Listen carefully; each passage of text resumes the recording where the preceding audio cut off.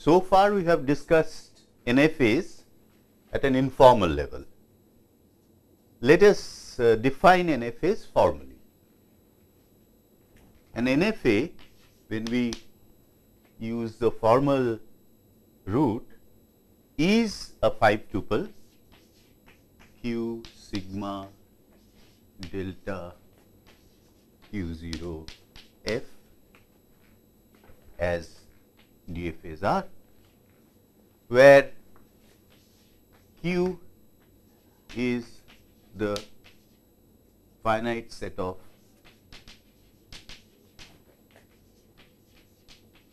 states of the machine M. In other words, an NFA also has a number of states and that number is finite. Sigma is the alphabet, right, and which is a finite set of symbols.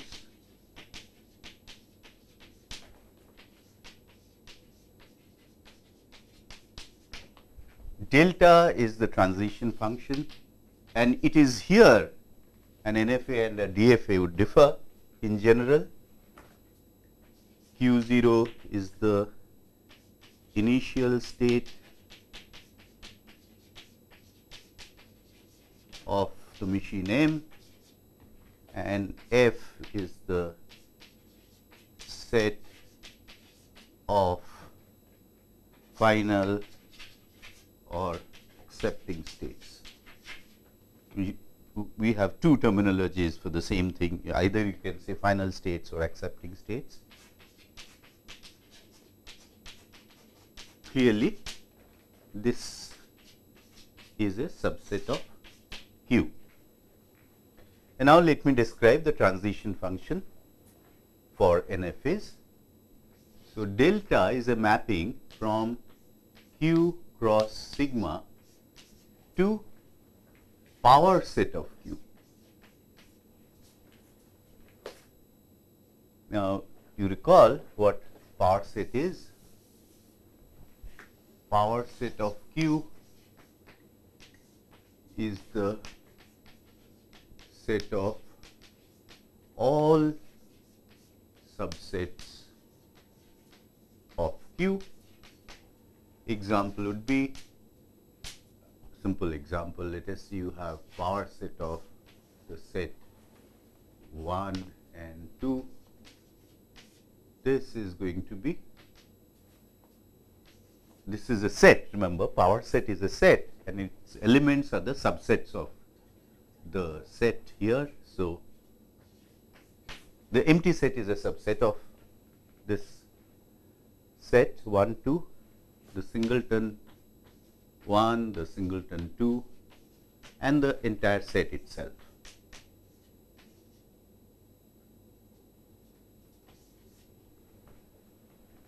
So, in general, if Q had n elements, Q had n states, then power set of Q will have 2 to the power n elements, each of which is a subset of the set Q. So, now this is saying the delta is a map which has two arguments, that is the domain is the cross product of Q cross Q and sigma, and its range is this power set. So, for example, delta of let us say Q and a symbol A. So, the first argument of delta comes from the set capital Q, the second argument comes from the set sigma. So, this is a state of the NFA, this is a symbol of sigma, and this will be some R which is a subset of Q. So, let us see how it captures our informal understanding of NFAs. Let us take a very simple example.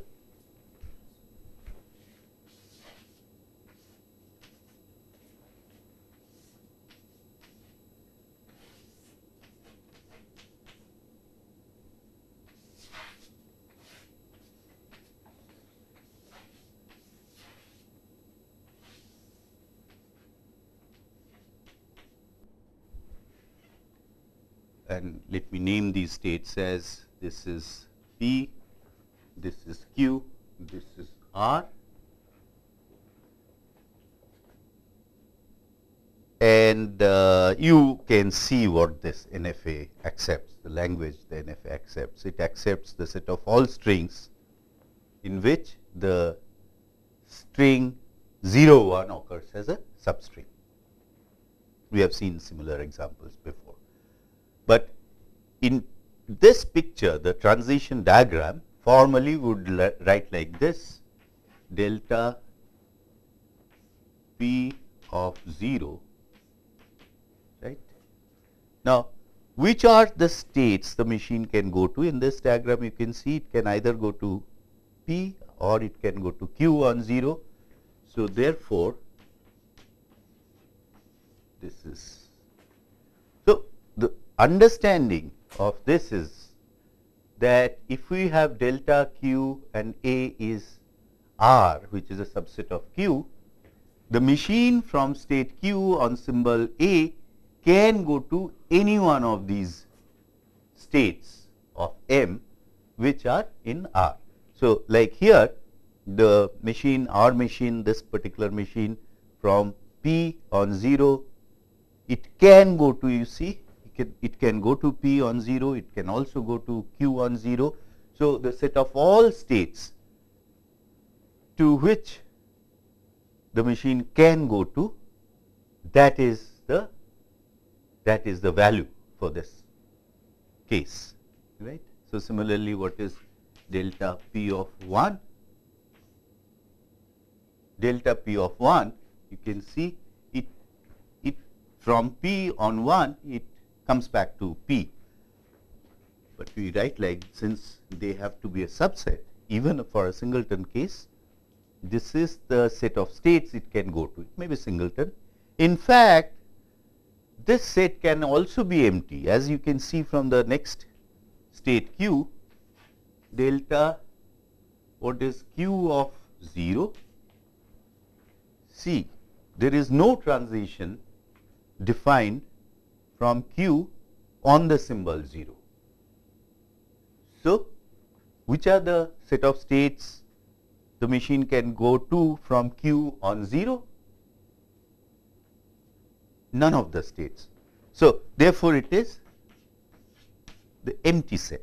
But empty set, remember, is always a member of the power set. So, that is all right. Our definition of delta allows a empty set here. R can be empty, as in this case. And similarly, you can write delta Q of 1. Delta Q of 1 is only the set consisting of the symbol R. And to complete our description for this case, delta R of 0 as well as delta R of 1, both of this, once the machine is in state R, it does not matter whatever is the symbol, it remains in the state R. So, this is R, right. So, just to emphasize once more, in case of an NFA, when we say the delta Q A from state Q on A is equal to R, which is a subset of Q, what we mean is, our understanding is that if R is the set of all states the machine can go to from the state Q on symbol A, right. We have defined formally what NFA is, but the next important thing we need to define is what the language accepted by an NFA is. How do we define that formally? In case of DFA, what did we do? We extended this delta, which was from Q cross sigma to Q cross sigma star. Exactly that is what we are also going to do, but keeping this definition in mind for delta in case of NFA. Now, we would define LM, the language accepted by an NFA M. Informally, what did we say the language was? Informally, we said LM was the set of all strings in sigma star such that X can take M from Q0 to one of its final states, right. Remember, I emphasize that because it is a non-deterministic machine, a string can give rise to many different computational paths, and depending on the non-deterministic choices made by the machine in a particular computation, it will be either in this state or in that state. However, this thing is well defined. We look at all possible states the machine can go to after reading the symbol, the string X, and then if one of its states it can go to happens to be, one or more happens to be a final state, then we say the string X is accepted. So, this is, of course, we have stated it informally. How do we formalize it? As I said, we will do it in terms of delta hat. So, let us remember what delta hat was.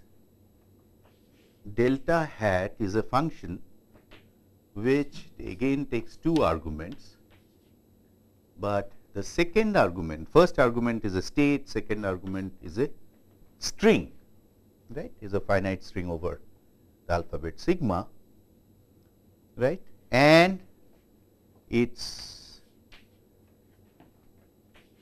range is as before the power set of Q. So, intent is this. We would like to define delta hat in this manner, that suppose delta hat of P and X, now X is a string, remember, which is in sigma star. If this happens to be R, which is of course a subset of Q, then we would like, our definition should ensure, definition of delta hat will ensure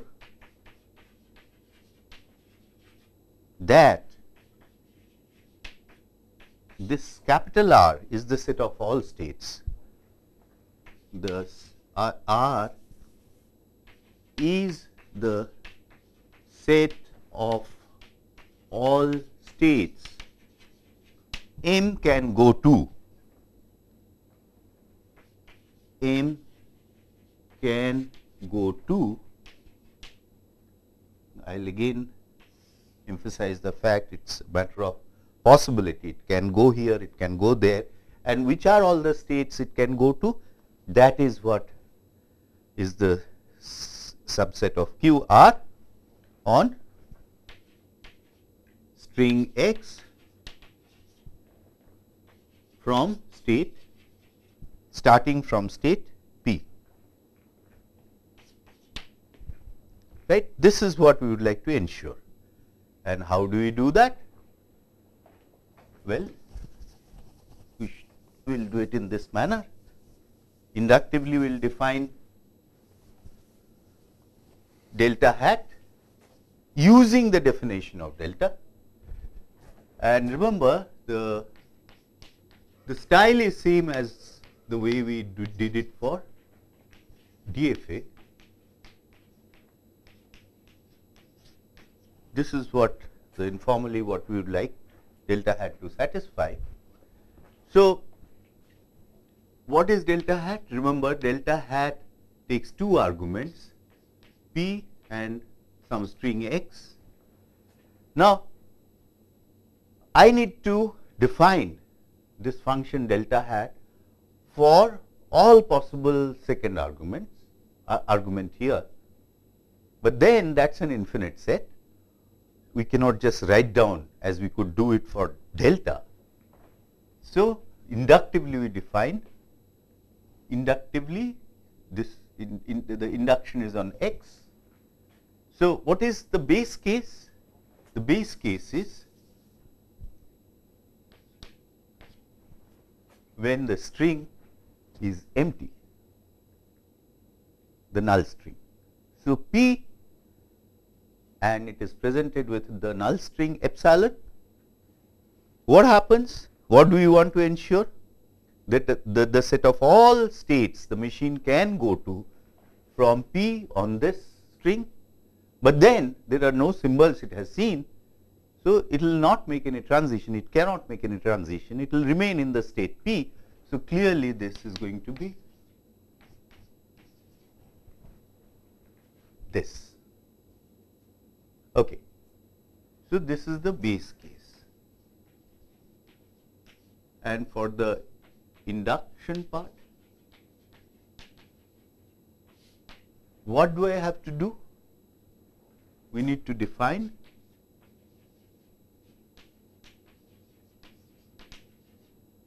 delta hat Pxa using the value for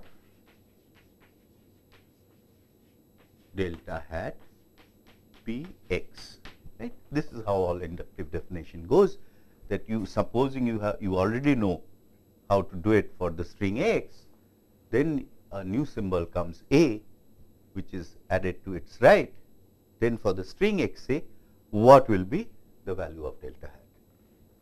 So, let delta hat of P of X be R, which is of course the subset of Q.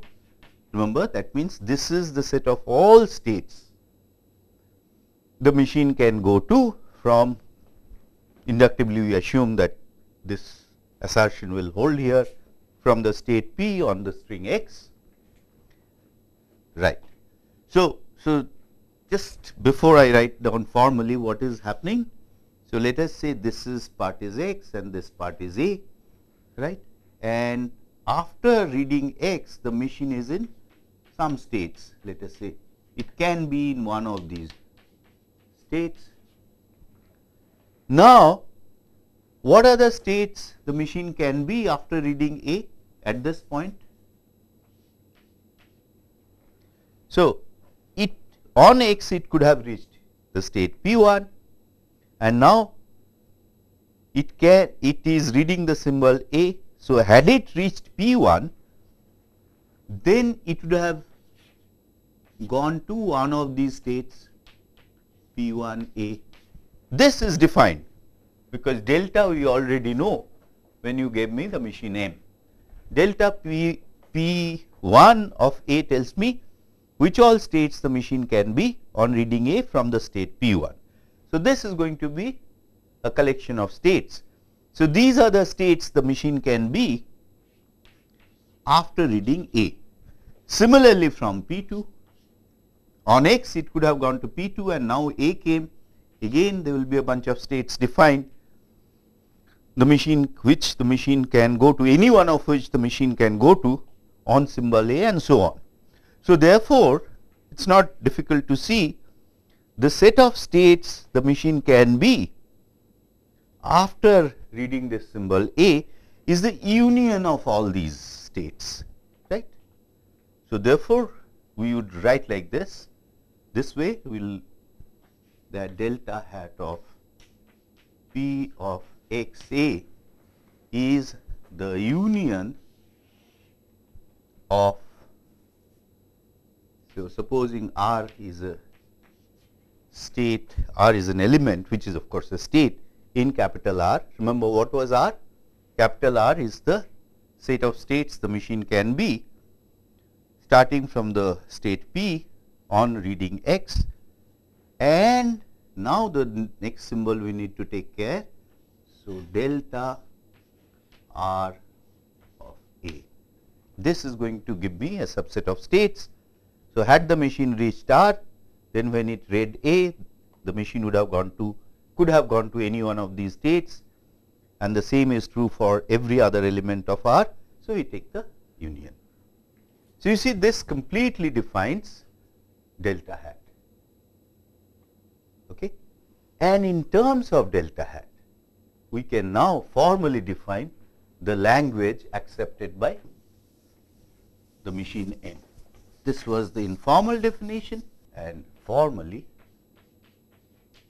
now that we have all this machinery, we don't need to write English sentences or any natural language sentences to explain what the language accepted is. LM is the set of all strings in sigma star such that delta hat of Q0 x. What is this? This is the set of all states the machine can be, starting from Q0 on this x, on reading the string x. And what we want, we would say that this string x is in the language LM if any one of these states happens to be one of the final states. So, that is easy to write formally is this. What we are saying is, look at the collection of states the machine can be on reading x starting from the initial state, intersect that set with the set of final states. If that overall thing that you get is non-empty, that means it can go to one of the final states, then of course x is in the language, and these are precisely the strings which are in the language, because we are stating this is equal to. So, that way, this is the way to define the language accepted by the non-deterministic machine M. Now, there is one very important question that we need to address, and that is, we had defined DFAs and we had then talked of the languages accepted, the class of languages accepted by DFAs, and now we have defined NFAs, and now again we can talk of the class of languages defined by NFAs. So, I have two classes of languages, one defined through DFAs, the other defined through NFAs. What is the relationship between these two classes? In particular, it is easy to see that if a language is accepted by a DFA, then it is also a language accepted by NFA. So, let me write it down. Let me state it. If L is accepted by a DFA, that means there is a DFA to accept L, then L is accepted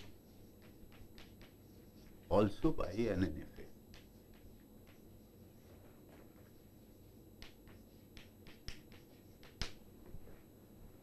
Now, the reason for this is actually a trivial reason. Why? Because every DFA is also an NFA. Now, does it make sense, this statement? It does, because what is an NFA? NFA just states that from a state on a symbol there can be 0, 1 or more transitions, right? Whereas DFAs from a state on a particular symbol there is exactly one transition. So, therefore, the DFA case is a sub case. DFA situation is subsumed by the situation of NFA. So, you can think of every DFA without any problem that it is an NFA, it is that NFA is choosing to behave deterministically, that is all. So, in terms of class of languages, therefore, it is clear that the class of languages accepted by NFAs can be something bigger, it cannot be less. Right. So, the question therefore, which comes to our mind is that is there a language which can be accepted by an NFA, but not by any DFA? And the answer is no. So, in other words, these two classes, the class of languages accepted by DFA on one hand, the class of languages accepted by NFAs on the other hand, these two classes are actually same. And therefore, since the class of languages accepted by DFAs, we termed it as the regular languages, class of regular languages. NFAs also precisely accept regular languages. So, this requires of course a proof. So, what we are claiming is that if you give me an NFA M for an NFA M, the language accepted by M, I will put it this way, is regular. When I say LM is regular, then what I mean is of course by definition there is a DFA to accept this language LM, the language accepted by the NFA M. And we prove this by actually constructing, given any NFA M, we will see how to construct a DFA from that M, the definition of that M, which accepts the same language. So, let me now give a proof sketch. Okay. So, the idea is to construct a DFA, let me call it M dash, such that the language accepted by this DFA is same as the language accepted by the NFA that you had given me. Okay. So, before we proceed further, let us see what can be the strategy of the DFA M dash. Right. So, we have seen several examples of for the design of DFAs, and remember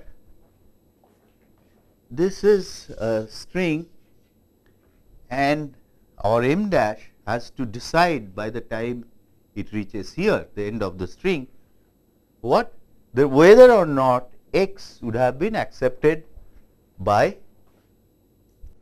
the NFA. So,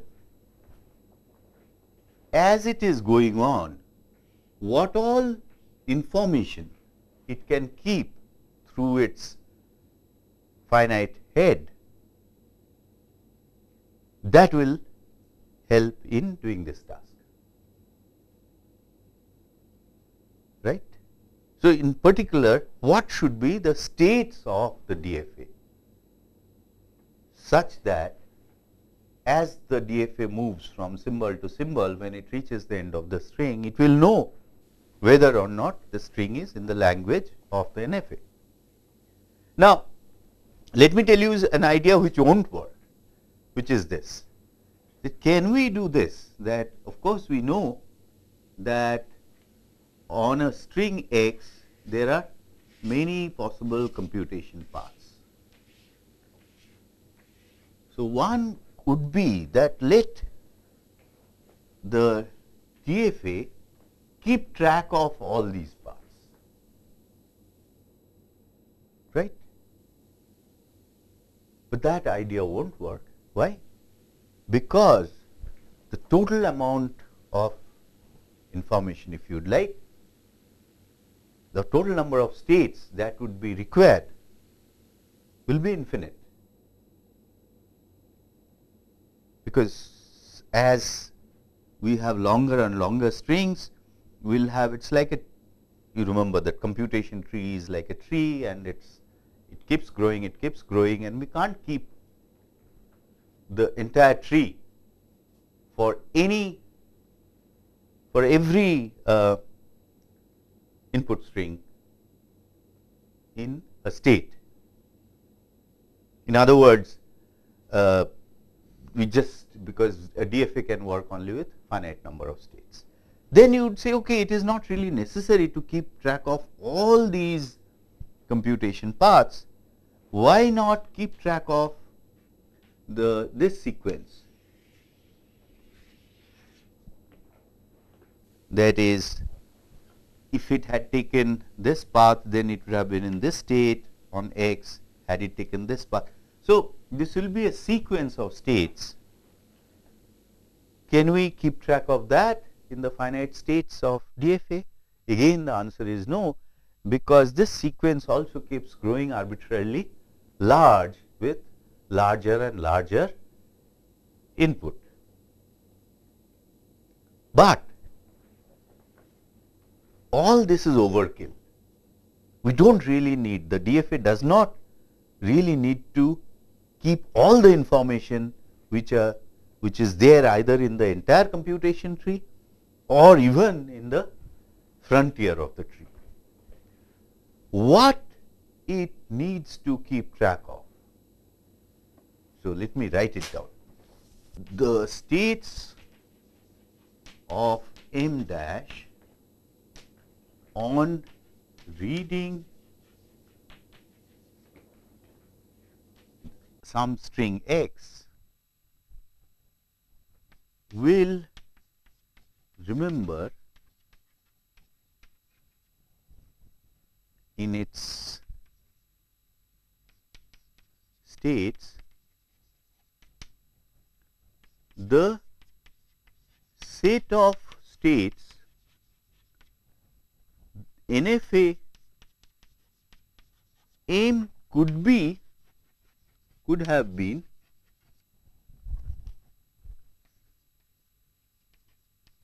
on reading the same string X. Now, why should this idea work? So, this is the invariant the DFA will keep fixed, that it will remember in one of its states precisely the set of states the NFA could have been on reading the string X. Now, you see, this actually the total amount of information is finite. Why? Because NFA has the states, the set of states of NFA is Q, and Q is a finite set, and whatever be the string that you give me, the NFA will be on reading some string X, it will be, I know, in one of the subsets of Q. So, how many different subsets can be there of a finite set like Q? Clearly, that will also be finite. So, this information that the DFA needs to keep track of, therefore, is a finite amount of information, and that does the work. So, let me now give a little more detail on this idea. From the NFA M, we would like to get to a DFA M dash, which is equivalent in the sense M dash, the DFA accepts the same language as that of the NFA. So, if our NFA was this Q sigma delta Q0 F, M dash, let me write it as Q dash, etc. And now, our strategy for this DFA M dash, we said, is going to be that M dash is going to keep track through its states, the set of states M could be after reading part of the input, some initial part of the input, right. So, then the simplest thing would be to define Q dash, which is, remember, the set of states of DFA to be the power set of Q, right. So, for example, if the DFA is in this state, where each P, Q and R is a state of the NFA after reading,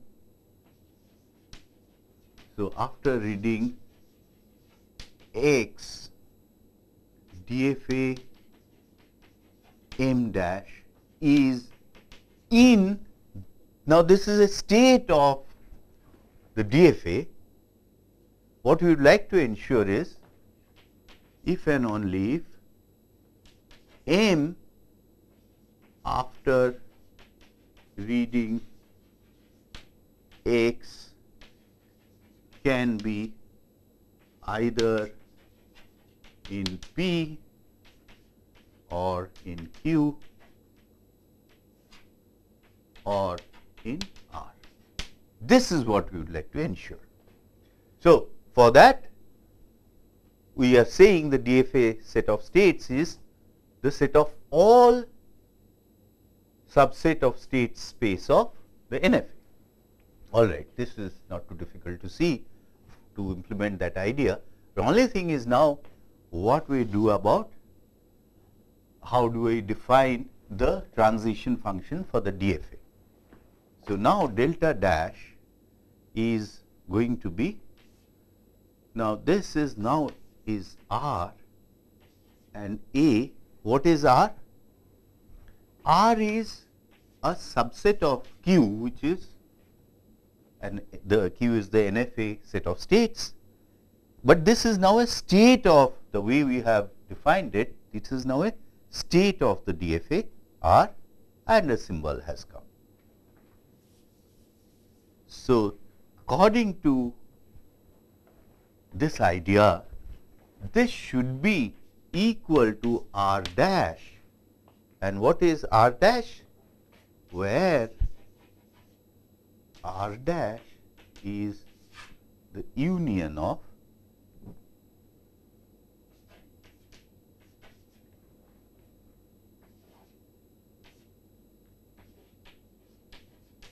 we have discussed this idea before, but it is essentially what we are saying is that suppose the NFA is one of these states R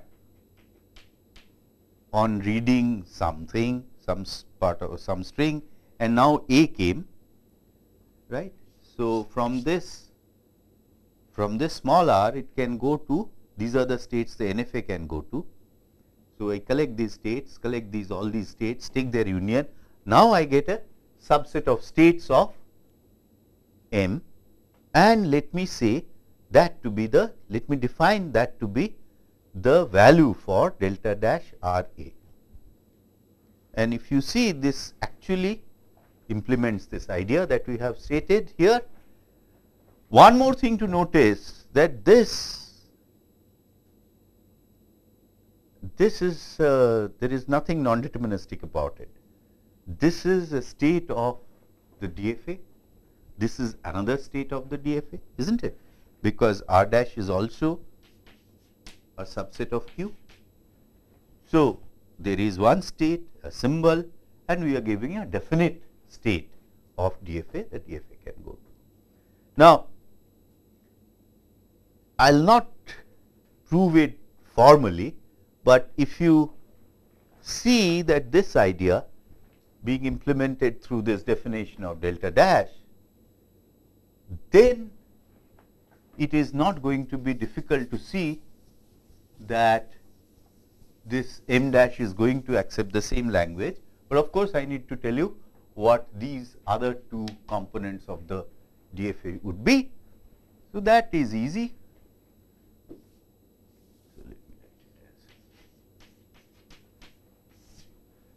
So, Q0 dash, the initial state of the DFA, it is clearly should be the set of states the NFA could be initially, and that is of course Q0. Q0 is the initial state of the NFA, and this is the set of states the NFA could be initially, and therefore the corresponding subset is our state of the DFA. And what should be F dash? When will the DFA know the string would have been accepted by the NFA? If it finds that the NFA can be in one of the states on reading this string X, and one of these states is a final state of the NFA, then the string would have been accepted. So it is clearly F dash, we can define it this way, that the set of all R. Now this is a state of the DFA, this is of course the set of states of the NFA, such that R intersection F, F is the set of final states of the NFA, is non-empty.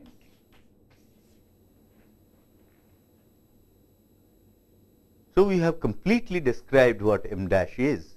We have described what Q dash is, sigma of course same as that of NFA, sigma, and then delta dash we have defined, and F dash we have defined. So the DFA is totally defined.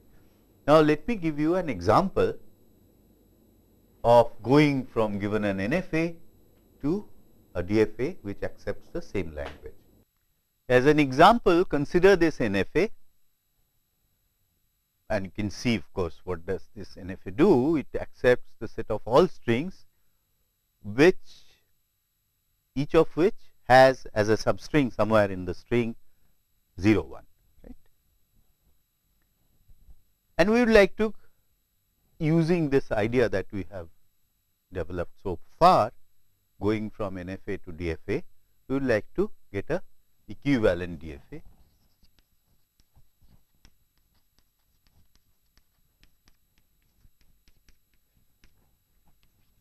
M dash.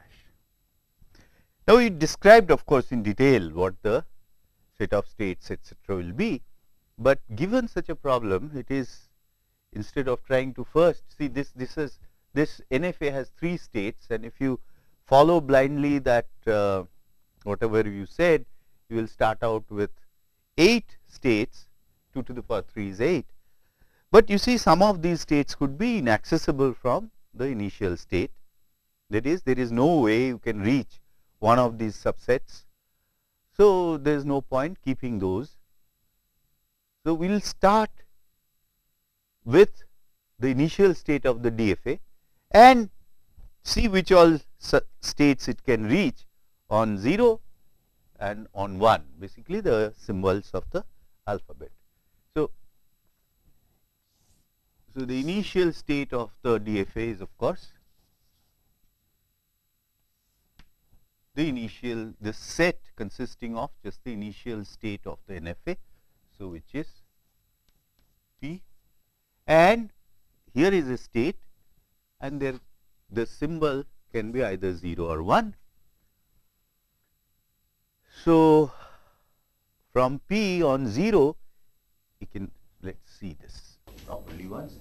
From P on 0, it can go to P as well as it can go to Q, right. So therefore we write this, and you can see from P on 1, there it has no other choice, it has to remain in P. All right. So now we have found another state which is reachable from the initial state. So let P take care of this state. So the DFA is in this state PQ, and let us say 0K. So what is the state the DFA would be? So, we see individually, in fact, that is what we elaborated there. From P on 0, it can go to, the NFA can go to either P or Q, and from Q on 0, which is the set states it can go to, from Q on 0, no transition is defined. So, from Q on 0, the NFA goes to the empty state. So, take the union of all the states, and that is PQ. So,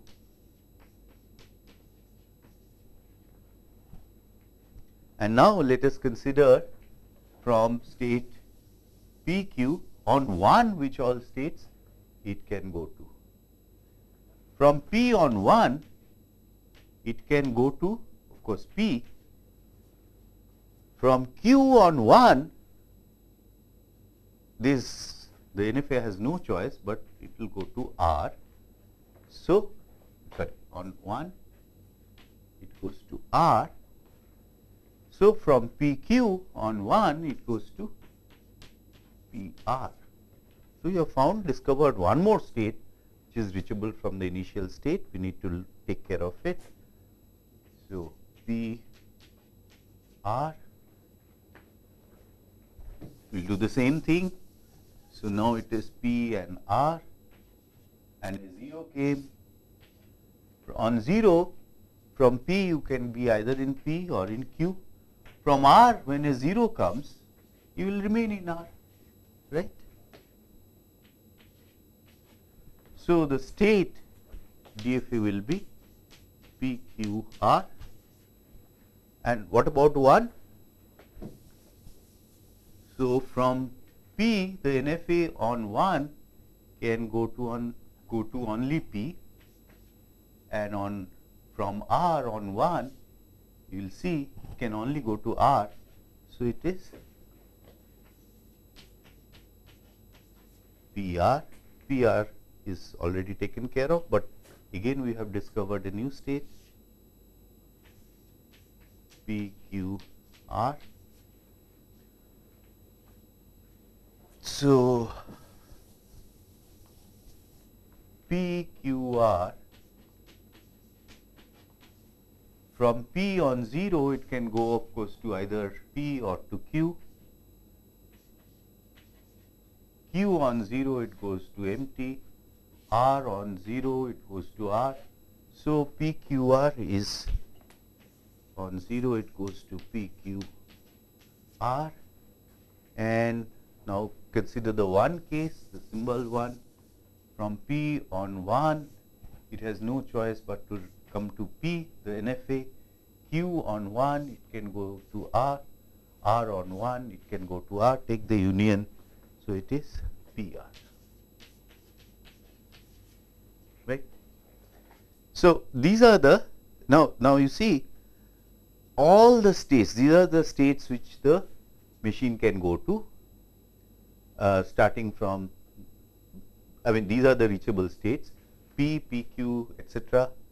And so, therefore, we have completed the description of the DFA.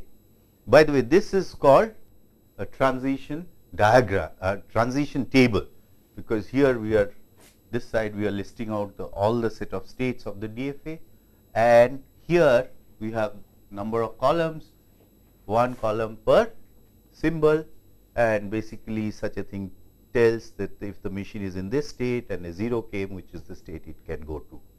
Let us draw the corresponding transition diagram, so that for the DFA M dash, and you can see it has 4 states. So, the initial state is this P, and on 0 it goes to a state called this state, and 1 it remains in the same state, initial state. From PQ on 0 it remains in the same state, and on 1 it goes to a state PR.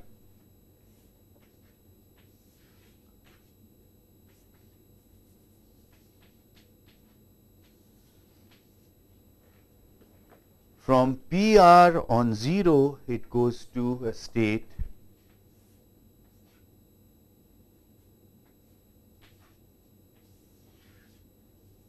PQR, and on 1 it remains here. Okay. What are the final states? All those which have a final state as one of the members, all those subsets. So, you can see the final state here is only R. So, R occurs here, R occurs here. So, these are the two things. Oh, by the way, we should have taken care of for PR transitions, in this state transition. PQR on 0 it remains here, and PQR from this state on 1 you come to this. So, this is the DFA according to our idea.